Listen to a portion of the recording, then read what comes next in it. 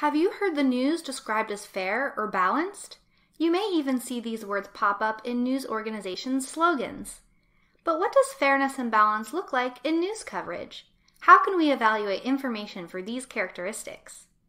In journalism, balance is a technical term for equal coverage. This means each side might have the same page length or broadcast time devoted to their perspective.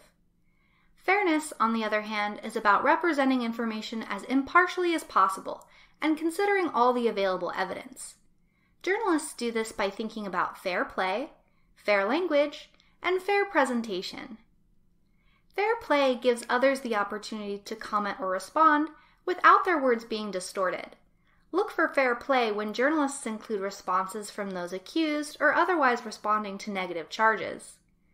Fair language refers to the use of accurate and objective terms to describe events, people, or opinions. Many journalists follow a style guide like the Associated Press Style Book. It's important to note that what is considered objective or fair language changes over time. For example, in 2017, the AP Style Book embraced they as a singular gender-neutral pronoun. This change signals decades-long efforts to better represent the broad spectrum of gender identities in media. For charts, photos, and other visuals, look for a fair presentation. Do visual materials correspond to the story, or do they misrepresent or exaggerate the details? Fairness and balance often exist in tension. Relying solely on balanced coverage can give a sense of false equivalency.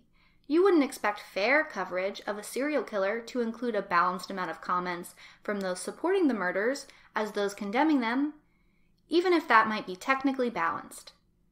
News media may be accused of bias when there is a consistent pattern of coverage that isn't fair or appropriately balanced. Seeking out and consuming news coverage from a variety of sources can help you be a critical information consumer.